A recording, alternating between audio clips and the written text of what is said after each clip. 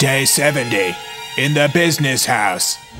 The company is heading to financial ruin. I'm trying not to freak out, but all the downward arrows keep putting their pointy butts on my squishy face.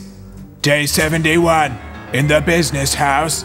The economy is dead. The government took all our assets. I guess that's it. Big business is now but a dream. Day 72, in the business house.